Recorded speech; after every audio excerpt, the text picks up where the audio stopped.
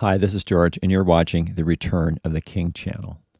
On the Jewish calendar used at the time of Christ, Shemini Atzeret ends at sunset on October 26th in Jerusalem. Over America, the moon will be visible in the sky above.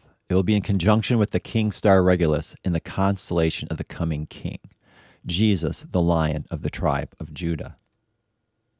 On August 21st, 2017, a total solar eclipse appeared over America in the constellation of the coming king, Christ, the Lion of the tribe of Judah.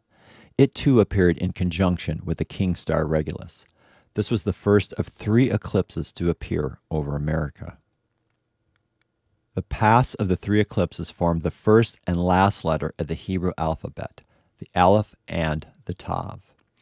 In the Greek alphabet, the Alpha and the Omega. In Revelation chapter 22, verses 12 and 13, Jesus said this, "Behold, I am coming soon, and my reward is with me, to repay each one for what he has done. I am the Alpha and the Omega, the first and the last, the beginning and the end." At sunset in Jerusalem, as Shemini Atzeret comes to a close, the moon is in conjunction with the King Star Regulus.